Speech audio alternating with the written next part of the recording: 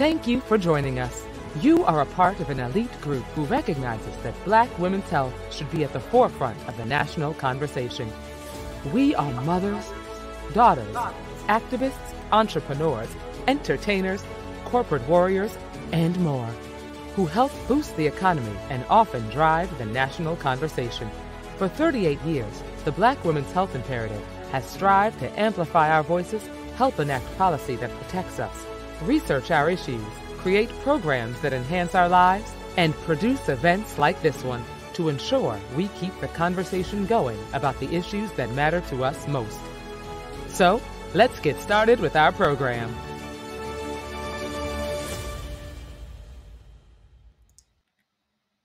Good evening, and thank you everybody for joining an important and powerful conversation. We want to thank our sponsors tonight. On behalf of the Black Women's Health Imperative's 38th anniversary, we're excited to bring a very special presentation to you, brought by Bumble and also by Silence the Shame. So listen, we all know that as Black women, we are in an epidemic within another pandemic. The fact is that as we deal with COVID-19 and all of the daily stressors that impact our lives as Black women, we're overwhelmed. We are dealing with loss of health. We are dealing with the loss of loved ones, the dealing of loss of jobs, loss of income, loss of health insurance. Certainly the list goes on. So the question is, what do we do and what can we do to protect our peace?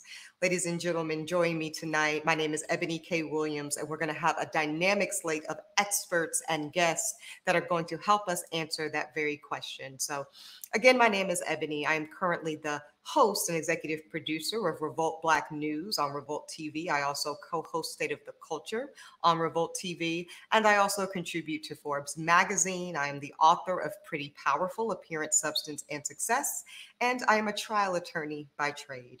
So certainly I do know exactly what it is to be a Black woman in this moment and deal with all of the things that come along with that.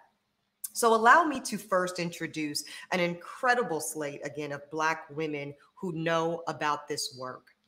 Join me in welcoming Linda Goler Blount. Linda is the president and CEO of the Black Women's Health Imperative. She oversees the strategic direction for the Imperative. Linda is also responsible for moving the organization forward in its mission to achieve health equity as well as reproductive justice for Black women. Thank you, Linda. It's good to be here. Thank you. Absolutely. It's fantastic. Also welcoming to our evening's conversation, Miss Carrie Hilson. Carrie, of course, we all know the amazing Carrie Hilson, a songwriter, a record producer. She's an actress and a philanthropist, and she has dedicated so much time and energy in contributing to the well-being and health of Black women and girls. Thank you, Carrie Hilson. Thank you. Thank you so much. Thank you. Also joining us is Shanti Das. Shanti is she's a former music executive and the founder of Silence the Shame. Again, one of our fantastic sponsors here tonight. Silence the Shame is a nonprofit dedicated to changing the stigma around mental health and giving a voice to those that suffer from mental illness. Welcome, Shanti. Thank you, Ebony. It's great to be here. Thank you so much. And one of my personal favorites, Dr. Joy Harden Bradford. Dr. Joy, we all know and love her. She is the founder of the highly popular mental health platform called Therapy for Black Girls.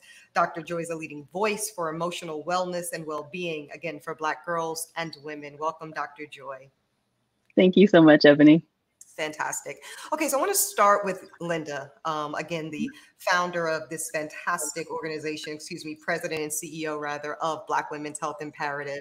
As the organization celebrates 38 years, I can't imagine a single time where this kind of imperative is more necessary as we deal with COVID-19 and, again, the double pandemic of all the things that surround us and challenge us as Black women in our families, in our workplaces, and everywhere else we turn up. So just can you speak a bit about where do we start as Black women when we just feel overwhelmed? Yeah, Ebony, that is the word. I think certainly all the women that I talk to use that word. They feel overwhelmed, or they'll say it's just too much. You know, you think about COVID-19, and if you go way back, which almost seems like prehistory, we thought Black people didn't get COVID-19. Right. And then all of a sudden, oh, it's Black people who get COVID-19. And, you know, the data weren't really bearing it out. And the fact is that where we are right now, at nearly 150,000 lost, and over 4 million cases, the thing we know is that we don't know what the numbers truly are because they're not really being reported. We know Black people both get the disease, get it more severely, and die from it much more at higher rates than whites. Chicago, for example, Black people are 30% of the population, 72% of the deaths. Wow. And it's not just income. In PG County, in Prince George's County in Maryland, very upper middle class Black community, Black people are 85% of all the COVID-19 deaths. So what we're seeing is, you know, this pandemic that's, you know, out of control, a public health response by our administration, which has been abysmal, and, you know, the stress of loss of job or being furloughed, having children at home, homeschooling, trying to figure out what you're going to do with your children in August, literally next week. Moms and fathers are having to make that kind of decision. And considering that under the best circumstances, we're not looking at a widely available vaccine until end of next year. And that's pretty ambitious. That probably won't happen. So, you know, the question is, how do women deal with this? And Black women who typically bear the brunt of household responsibilities anyway, are feeling exactly that, overwhelmed. We talk to women and they say, you know, I just feel like the weight of the world is on my shoulders and I'm supposed to do everything. I'm supposed to solve the problems. And what is really concerning is that Black women are feeling guilty for not being able to solve these problems. And in fact, of course, it's not their responsibility to solve these problems, but they're having to deal with, you know, looking at police brutality, hearing, you know, what's happening in the media, and then on top of it, a disease that is out of control right now. That's the word. It's overwhelming. It's overwhelming. So again, you know, when we look at some of the various factors, you just named many of them, COVID-19 and all of the tangential elements that come along with that, on top of, you know, at least we not mention this moment of national and international racial reckoning, you know, that has hit us at this time. And certainly we need to be having these conversations and doing this work. But my goodness, what a time to be dealing with it all. Linda, can you talk about maybe some patterns or trends that you are seeing that Black women are perhaps availing themselves to when it comes to this challenge we have in front of us tonight, protecting our peace and our wellness? Yeah, there's, you know, these combined pandemics, frankly, are challenging us at every level. I mean, we're seeing intimate partner violence rates increase. You know, people are at home in a way. There are too many stories of women who were about to move out and then couldn't, so they feel trapped. Psychologists are really concerned about depression and anxiety, and frankly, PTSD arising not from COVID-19, but from seeing George Floyd brutally murdered. Indeed. This goes back to watching Eric Garner and Michael Brown murdered. I mean, people were concerned then, and seeing how it plays out in our body's response. You know, it's the increased rates of stress-related diseases. We see it in emergency departments, heart disease, heart attacks, strokes, diabetic, you know, crises. All of these things are connected, and these are the very kinds of underlying conditions that increase our risk for severe disease if we're infected by COVID-19. Right. And it's interesting that I've just been reading about an interesting sort of workplace phenomenon. A lot of Black people who happen to have jobs and maybe they're in management positions are having their employers come to them saying, well, you know, can you help us through this issue? How do we talk about it? What should we do? What do we think? You know, what do you want us to do? And they're asking people who are not trained to do this kind of work. They're not diversity and inclusion experts necessarily, but they're Black people. And Black women in particular, people come to because they feel like it's easier. So now on top of COVID-19 and worrying about your family, the racial tension and the stress of racism that plays out every day, we're being asked to sort of solve the workplace problem.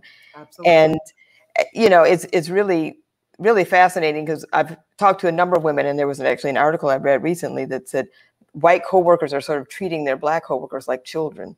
Like, wow. Oh, we need to take care of you. We need to, you know, you tell us what to do, right, and you'll be fine. And, you know, obviously we're not, and obviously that's not helpful. No, not at all. And I think you make such a brilliant point, Linda. The last thing we need is yet another thing to do on our to-do list as Black women. Mm-hmm. And how ironic that in this time where we should really be being supported and uplifted, the world around us seems to ask even more of us. Right. Exactly. Well, yeah, we're going to continue this and really get into some solutions and answers when we get to the open-ended and roundtable discussion later. So thank you, Linda. Okay. Thank you. Yeah. So I want to ask Shanti and Carrie to join me now, the two women who have done tremendous work in the space of dealing with Black women and girls and their well-being, mental and emotional health. So thank you both for joining. Thank you. So one thing that you two share in common is you've had, absolutely, you both have had just impeccable track records of professional success. You have both been in the music industry at its highest heights. You both had accolades and awards and everything that looks to give the impression of a charmed and celebrated life. At the same time, you both have also been very public, vulnerable, and strong in sharing your personal struggles with bouts of depression and emotional challenge. So starting with you, Carrie, can you just tell a little bit about how you were able to recognize that maybe you were having a challenge with that and some places you were able to go to for help and support? Well, it was very easy for me to recognize it. It was a lot harder for others to recognize it. But it was very noticeable in my productivity, my motivation. There were so many areas of my life where I really wasn't motivated to do a lot. And I realized that I needed therapy when I noticed how much I was sleeping and trying to escape life and reality, or my thoughts or my reality at times. So that's when I decided to go to therapy. And did you have, Carrie, I just want to ask, because I'm curious, I have had my own experience with depression starting actually in college and, at various points in my life too. Did you have any shame or embarrassment when you first decided to go seek therapy? No, the shame or embarrassment, I didn't feel that there. I felt, and not surrounding that. The shame or embarrassment, I think I felt more publicly and with my family, who certainly also would not have understood, why are you sad? You're the one in this family that has all these things going on and you seem very happy and you've got to follow your dreams and pursue them, So I think that the shame and embarrassment would have come from there. And that's why I hid it from my family and my close friends. Indeed. Shanti, how about yourself? Another woman who's had tremendous success professionally and, from the outside looking in, what in the world could be wrong, but you experienced your experience. So can you share a little bit about it? Sure. Thanks, Ebony. So my father took his own life when I was 7 months old, and growing up in African-American culture, we didn't really talk about it. We didn't go to counseling as a family. So right out the gate, it was the shame and embarrassment within our family. And it was tough for us, but I hid and buried a lot of my feelings. And fast forward to working in the entertainment industry, I didn't talk about it that often. And I first started experiencing my own level of anxiety probably around 2001 when I moved to New York City and went to Capitol Records. And I remember being so stressed out in the workplace. I was dealing with a boss that was very condescending, was yelling a lot. And it was just a really tough time for me. And I uttered the words, maybe I should just kill myself. Oh, wow. And it really scared me, Ebony, because the fact that my dad had done it. And I went to counseling for the very first time in my early 30s. And then fast forward, I was at the height of my career at Universal Motown. I was experiencing a lot of stress. I developed some physical illnesses with my spine. My mom developed Alzheimer's, and I was just going into work and keeping my door locked. I didn't want to be bothered. I was withdrawing from friends and family. So I saw the pattern increasing in terms of my emotional health and wellness on a decline. And then I moved back home to Atlanta. My best friend took her own life in 2014, and I blamed myself for that. So I had all these issues over the last, well, really my entire life, but over the last 15 to 20 years that I never dealt with properly. And I considered taking my own life in 2015. It was a really tough time for me. I had counted up all the pills in my cabinet, and, I didn't want to die, but I was ready for the pain to stop. But by the grace of God, I got the help that I needed. I called the National Suicide Prevention Lifeline, which is 1-800-273-TALK. And then I went to see a psychiatrist. And I really silenced my own shame around getting help. And that's how the movement was started. Oh, that's so important. I want to stick with this element that you bring to the conversation, Sheree. I think is so important, particularly in this moment. We've got headlines that are really bringing Black people, Black culture, Black celebrity culture, and mental health to the forefront. So we actually had an episode about this on my show, Revolt Black News, last week, and we talked about the fact that we're seeing reports of Tamar Braxton's reported suicide attempt. We're seeing Amanda Seales speak publicly about her nervous breakdown that she suffered earlier this year. And of course, we're seeing Kanye West play out in real time in what he has acknowledged to be his bipolar illness. Can you both speak? And I'll start with you, I guess, Carrie. When the star is so bright, and you guys being the talented and public figure that you are, how does the public's reaction to that impact your ability to take care of yourself and protect your peace? It's a huge piece of it, especially in a day like this. Like when Shanti first entered the industry, mystery was still there, and people didn't know as much as they know on a daily basis, day to day, relationship to relationship, event to event, you know what I mean? And now anything you do or say, even just going out to dinner, whatever that is, the most simple things are under a microscope. And when you're under that lens and you're dealing with things and you're already afraid of, making certain mistakes but when you're not well, that fear just opens up that threshold and allows your illness to be seen. Your whatever it is you're dealing with, the threshold just kind of flies open when you're not well. So I think that it's much harder now. There is no mystery. There is no privacy for those that have dealt with that back in, say, the 70s and 80s and even 90s. Even early 2000s, it was this way. You could deal with maybe, say, an addiction or an illness right. Privately. You could go get help and no one would have seen or known anything. So of course that brings on an extra layer of embarrassment and a shame. That I think the average person would not be dealing with. And can I just add to that, Ebony?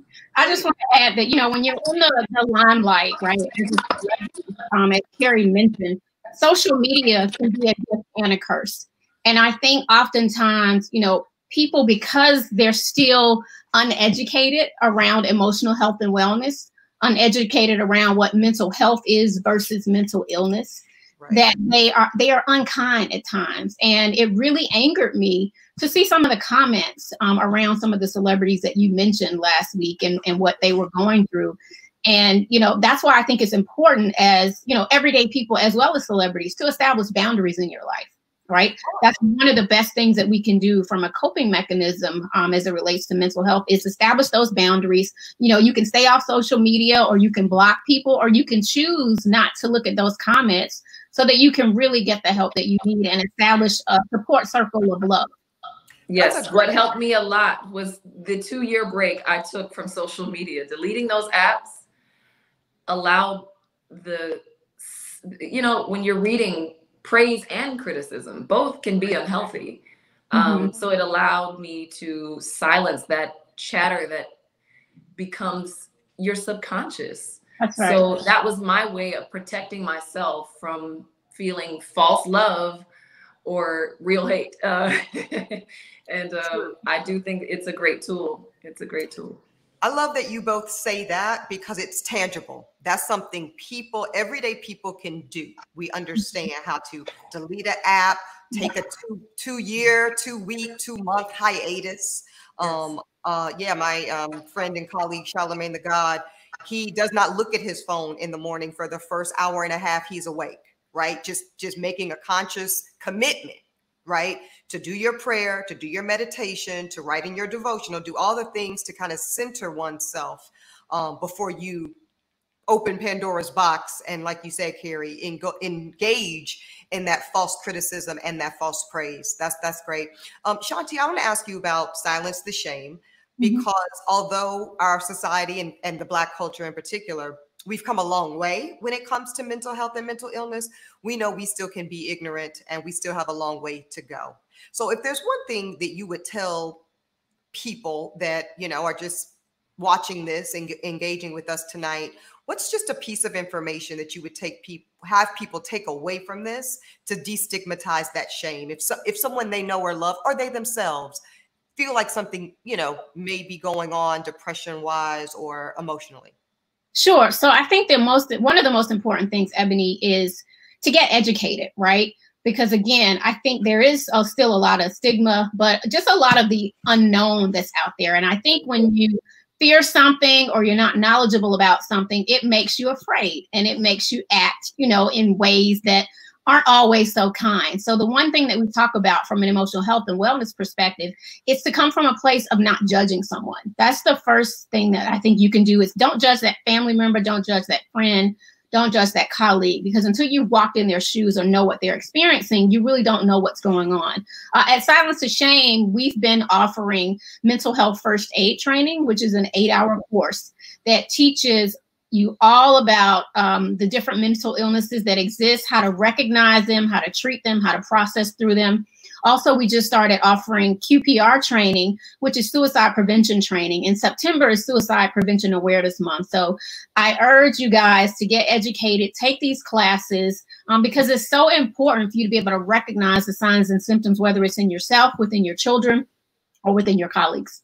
That's right. And just to follow up quickly on that, you mentioned something powerful when you said that you had your own contemplation of taking your life, which, ooh, that's so vulnerable. It was serious too. I know it was. I felt it when you said it, Shanti. But you said, I didn't really necessarily want to die. I wanted the pain to stop.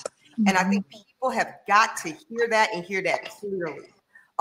So again, what is something that you would tell ordinary people to know that if someone in your isolation, I personally think is a tell, you know, when you see your loved ones just isolating. I know that's something I did when I was feeling just not well and struggling with depression. Like you said, Carrie, I would just lock myself in my room, like for like days and weeks almost. Weeks, you know, yes. I wasn't answering my phone. I was just going MIA, and people like, yo, are you good? And the answer was no, I wasn't. Right. So what can we do and say to our loved ones when we see that maybe that isolation start? Well, so for me, as someone that lives alone, I still have my moments, especially with COVID and the pandemic. But my friends recognize my triggers now and different things. And so you have to tell your loved ones that when they're not feeling like themselves, or if they're withdrawing, I know we can't really go out, but if they're not participating in family Zoom calls and missing work, they're just not showing up for normal things that they would show up for, or if you text them and they're not responding or they respond the next day, those are warning signs and signals that you need to look out for, particularly the folks that are in isolation, like you mentioned, because you know, even though we have these amazing conversations, it's still a lot going on, Ebony and Carrie. And I think, you know, people are feeling the pressure to come out of this pandemic for, you know, starting a new business and doing that or the other. But some folks are just struggling to even wake up in the morning or even to go to sleep at night, right? So we have to offer people a little bit more grace and check on our loved ones. And when they tell you that they're good, ask them, no, really, you sure? Are you good? Like, I go that extra mile and that extra step, you know, because sometimes we don't want to place our burden of the anxiety and depression of what we may be going through on our friends and family. So we may not be truthful about what we're going through. So you need to go that extra mile to really check in on someone. Yeah. And Carrie, I want to, before I let you go, ask you this question. You are known amongst many other things in the industry. You're a phenomenal generational kind of beauty. That's just, I'm going to fangirl out for a minute. But can you speak to how it feels to, quote, look good on the outside, but perhaps on the inside be feeling a particular way, and how you deal with that and how you express that?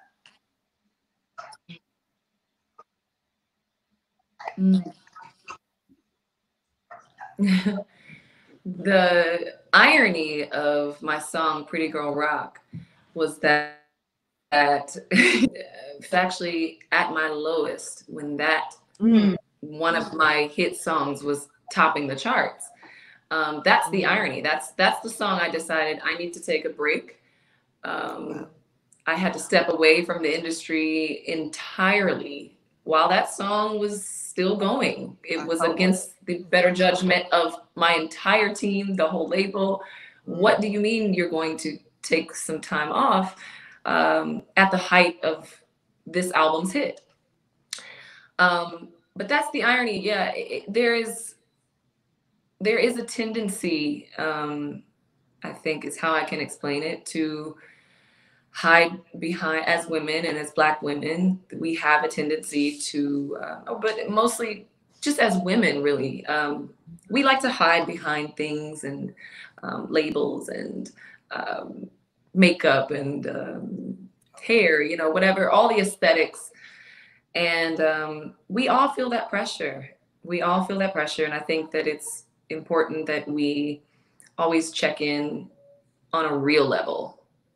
When we look in the mirror, we should not just be looking to see how we look that day. We should also be seeing who we are and how we're truly doing, how we're truly feeling. You know, I know, have you ever just walked by a mirror and you're like, that's all you're getting is like, what do I look like?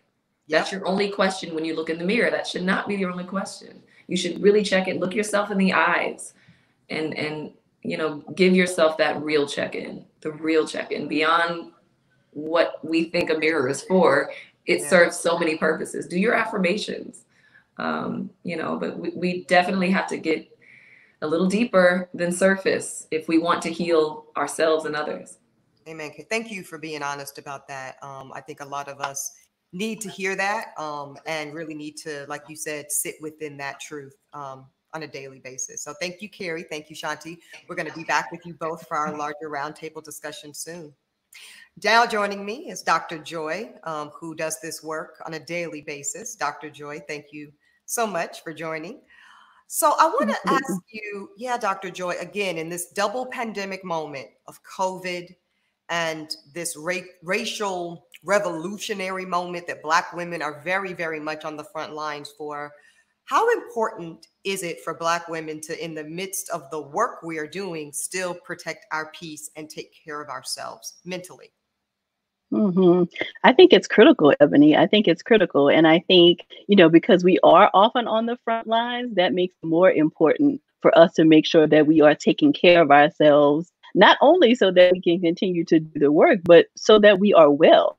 You know, like we can't continue to show up in these spaces for ourselves and for our community if we're not actually well. And so it is really important, like, you know, Shanti and Carrie mentioned, to make sure that we are checking in with ourselves, to make sure that we are honest and taking an honest account of how we're actually feeling. Yeah. And we all know that us as Black women tend to lean into and embrace our moniker of the strong Black woman. But we know that sometimes that has a cost. Dr. Joy, can you speak a little bit about when you deal with clients, how you create an opportunity for them to give themselves grace and permission to need help? Because I know a lot of Black women struggle with that. Absolutely. Yeah. I mean, I think it's even, you know, and you all have talked about it already tonight, like how much time it sometimes takes to even make that first call to a therapist, right? So I think a lot of Black women contemplate making that call and maybe knowing something is a little off but not sure where to go or if it's going to be okay. And so I think it starts with even acknowledging that something may be going on with you.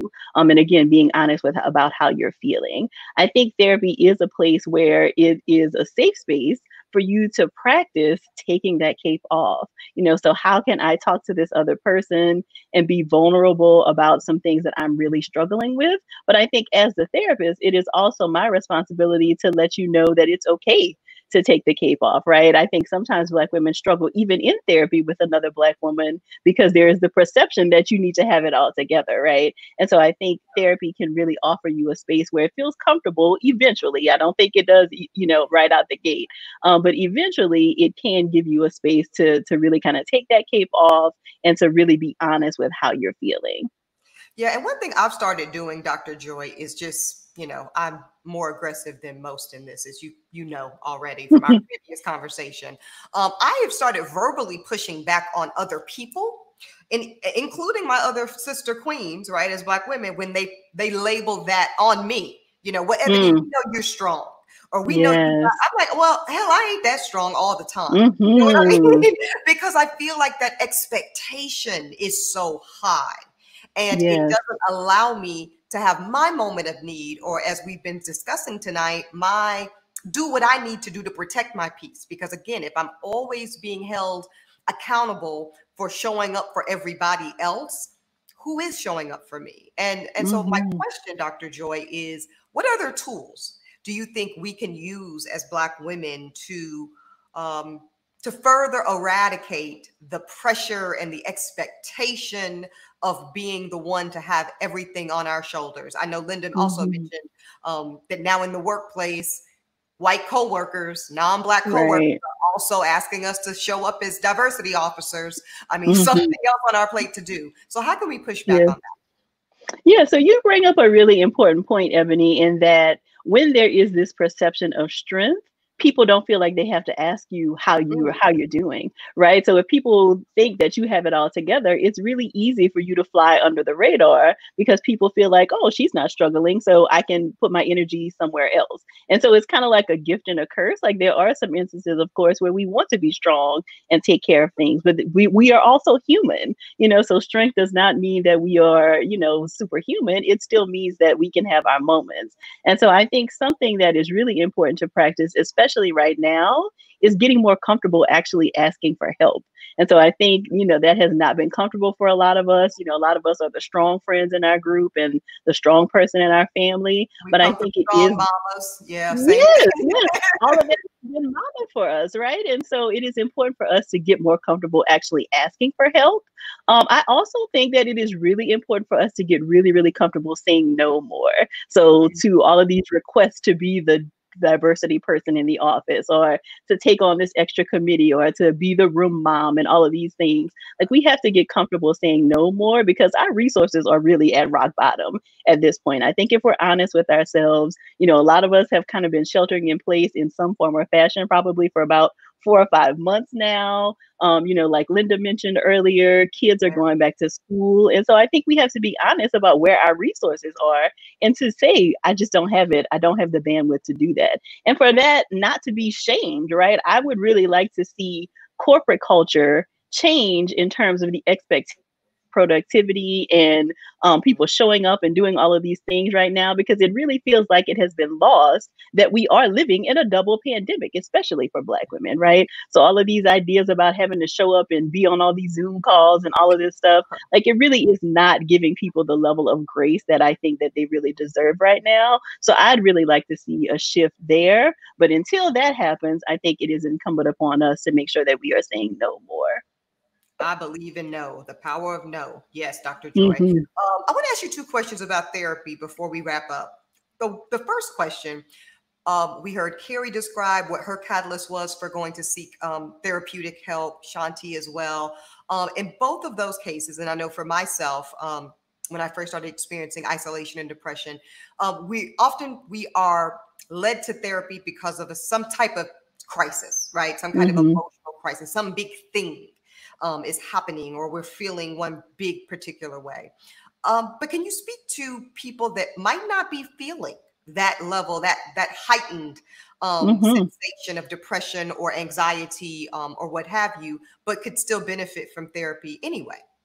Yeah, I think that most people can actually benefit from therapy at various points in their lives. I think that that's one of the big misconceptions about therapy is that it is only for a crisis, when the truth is that you can do some really great work in therapy and maybe even prevent a crisis if you go before then. So there's always work, I think, to be done in terms of recognizing different patterns in your life. There may be work to be done in terms of what your relationships look like with other people. How good are you at setting boundaries and asking for what you need in relationships?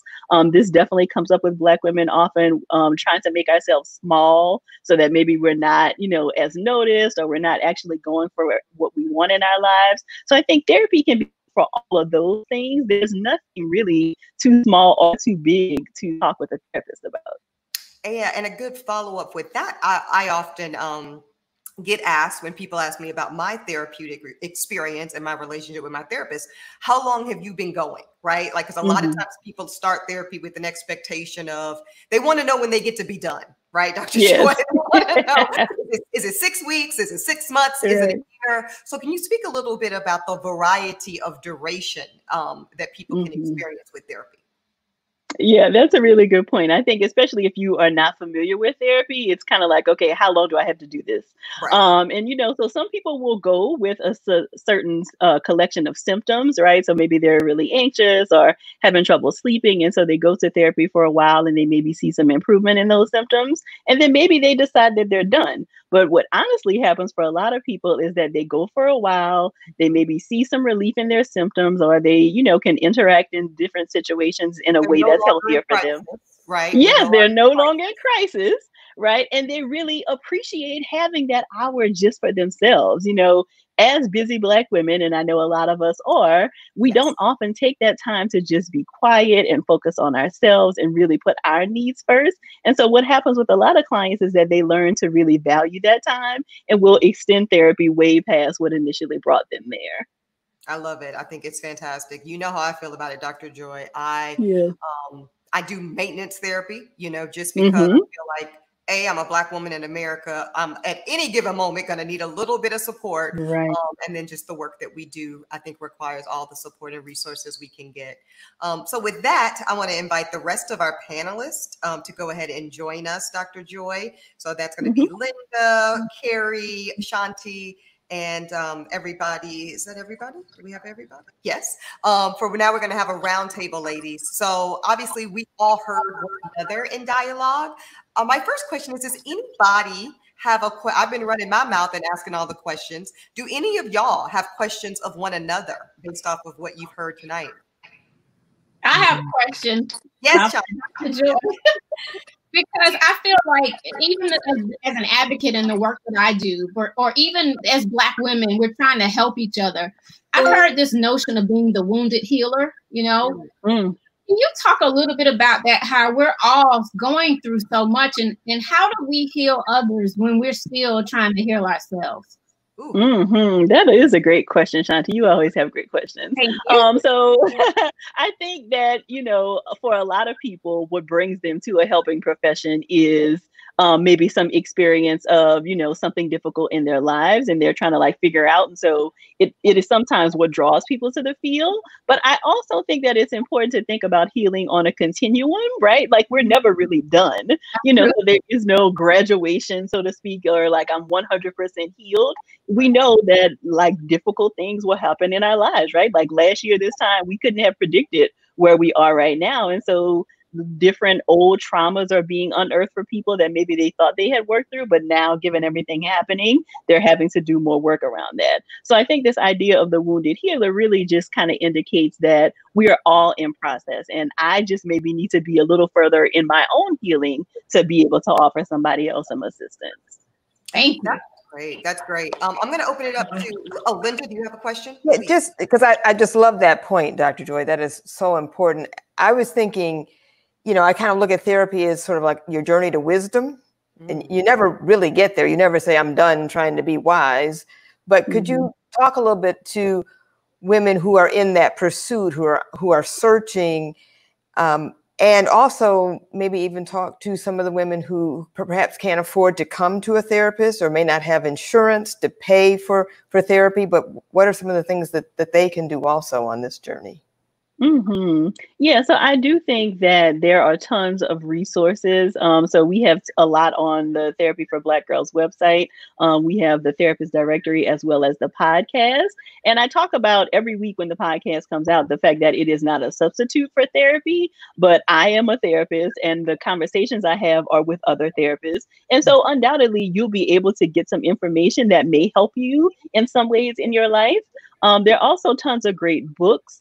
So we have an Amazon list of all of the books that the guests from the podcast suggest, from everything around emotional eating to, dealing with parenting and how do you regulate your emotions so that you can help your kids.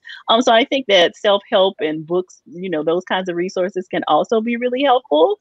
Something else that you may want to look into is Open Path Collective. So openpathcollective.org is an organization that has a therapist directory, and the therapists offer a sliding scale session, so between $30 and $50.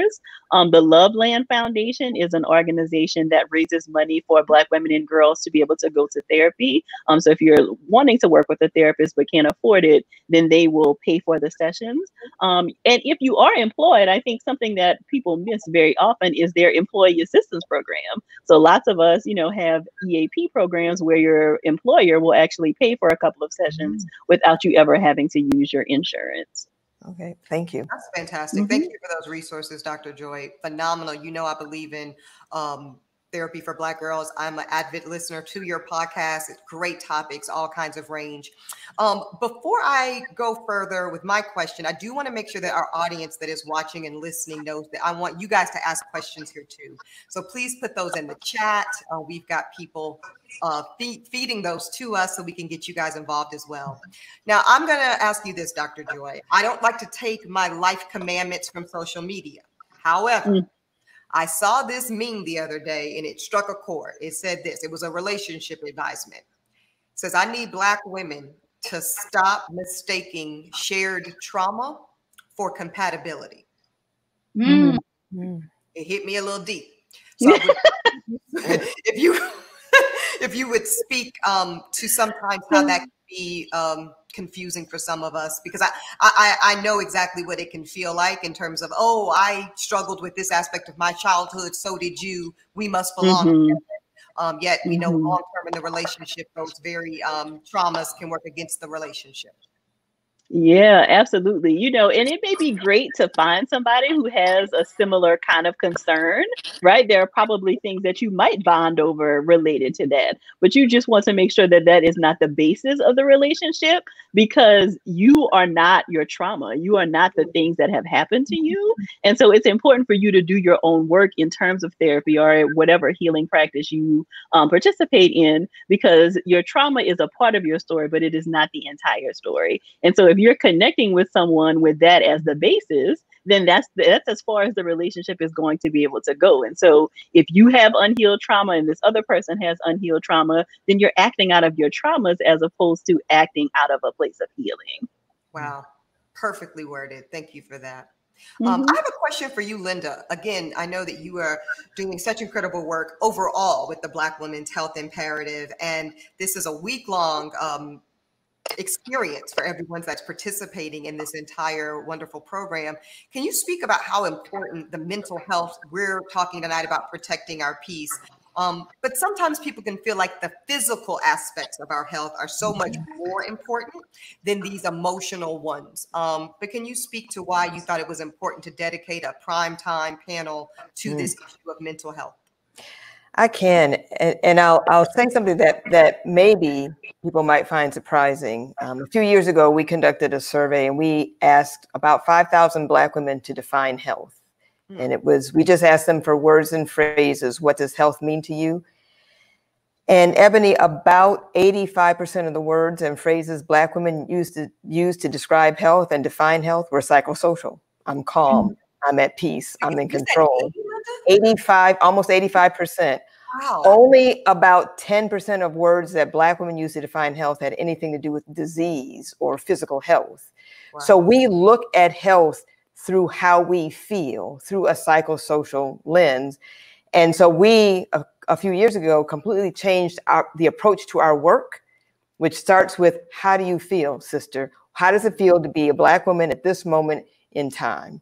And then we go from there, because from what we know from Black women is if we're not feeling it, it shows in our bodies. So now we have, and I won't go into all of it, but we've got lots and lots of research that looks at how experiences of racism affects our weight gain, how experiences of racism affect infant and maternal mortality. All of this has been documented. And so we know that we've got to get to that place of peace in order to get to that place of health. They are one and the same. Love it. Love it. Yeah. Wow. Amazing work. Incredible work. And we're grateful for it. Anybody else have questions for one another as we kind of wrap up here as we talk about protecting our peace? Can I just share something that I coined a new definition for coping on your journey to peace? And so the C in coping is for care. You got to have a really robust daily self-care regimen to find that peace from an emotional health and wellness perspective that you're looking for. The O is for being open to talking to someone about what you're going through. If you're not ready to talk to a therapist, talk to a friend or a trusted colleague or your life coach. P is for professional, getting the professional treatment and prayer in your life, because I use hashtag Jesus in therapy all the time. And the E in hope is for establishing your support circle. You know, that we have friends and sometimes we compartmentalize our relationships, but who's really in that wellness support circle for you? So it's important to establish that. So you have the self-care, you're open to sharing and talking, getting professional help and establishing that support circle. I love a good acronym. Thank you, Ms. Shanti. That's great. We've got a question here, from our audience. Want to get them involved. And I will start with Carrie, if you could answer, and then Linda, if you could share too. This question is, how do we address the divide that sometimes shows up among us as Black women? We know we don't always operate collectively. How do we fix that, Carrie? I think, honestly, the times have allowed that to occur more naturally than ever before in history. If we didn't understand or awaken to that necessity of togetherness before, and sisterhood and all of these things, if we didn't, wake up to that prior, you certainly will now, because that's what I'm seeing all around my, in my world. I'm seeing Black women, especially, championing each other, supporting each other, helping each other in so many ways. So I know that, we all have dealt with that in some sense, especially when it comes to when you're looking at or when you're in the dating world, there is a whole lot of competition. You know what I mean? There's a whole lot of competition, and I won't get into all the reasons. We are kind of finding ourselves in that scenario at one place or another. In other ways, we've been conditioned to be this way. The men have the same issue, and but I think if you weren't there now, if you weren't there before, you're absolutely going to be thinking along those lines now. And that's one beautiful thing that I've seen come of a time like this. I was gonna say that's a great silver lining point, Carrie, because there's so much that this moment has cost us. But I absolutely concur that we have gained a sense of collective power because the circumstances have required it. They have required absolutely. Absolutely. Well, Linda, I know we're a little bit wrapping out of time, but I know you've got some great closing remarks before we head out. Yeah, and I just want to echo what Carrie said. That is so true. Society has and systemic oppression has worked to try to divide us. But now at this moment of crisis, I think we all are recognizing how important it is to come together. We talk about being your sister's keeper. As Shanti said, if you don't hear from somebody, call, check on her. How are you doing? Ask some questions. Don't just take okay for an answer. Probe, like we say, mind your sister's business. If there's any time to do it, now is the time to get into her business just to make sure she's okay. So, I just want to thank you, Ebony, and and Carrie and Dr. Joy and Shanti for sharing your wisdom, but for the courage. It takes real courage to come and talk about these issues. You are helping so many Black women just by having this conversation, and I want you to know how much I appreciate it. Because I appreciate our media sponsor rolling out and Silence the Shame, yes, and our presenting sponsor, Bumble. And I just want to mention one thing. If you go to our website, there's a stress test, and you can go to stresstest.bwhi.org and take the stress test. It's been sponsored by Pure Leaf. We've got wonderful partners to get a sense of how you are feeling, what kind of stress you're under, and then look at and download our emotional wellness kit. We've got to take care of ourselves. Our organization was founded when Billie Avery talked to 2,000 of her friends and said, we've got to take care of each other, but most importantly, we've got to take care of ourselves. Self-care is that important. So please do whatever you can. I love what Dr. Joy said. No is a complete sentence. I say use it early and often and ask for help. Stay connected to your sister, please. And thank you for joining us tonight.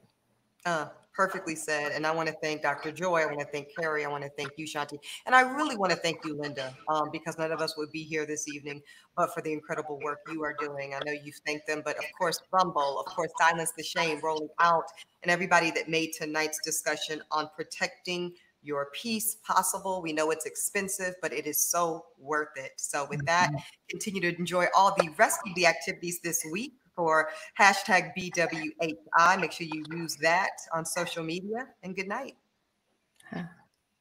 Good night.